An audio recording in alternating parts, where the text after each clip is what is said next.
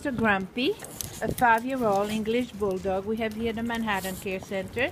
He's a no surrender. He loves food. Well, I can see, although he's not overweight at all. His folds are not the best, but they're not the worst. He has still a nice coat. He's going right to the source and taking my food. Papi, you have to be polite, okay? Look at this. Look at it. Come here. Here. Come on. Seems to have some visual problem, but his nose is functioning, that's for sure. He's really cute. He's not grumpy at all. His safer is average, but he loves food. Oh my gosh, me too. Puppy, his eyes are a little, see, he smells the food and then he hum, but there's nothing there.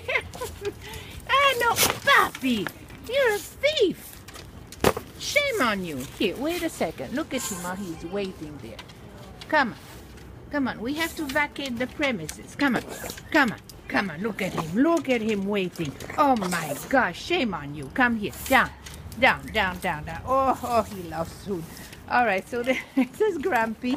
Come see another. Come see, Puppy. See? No, he's more interested in food than other dogs, that's for sure.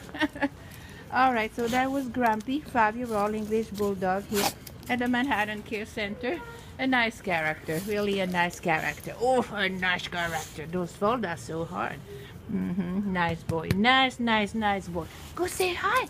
Look at the puppy. Oh, the puppy. That's very nice. Yes, very nice.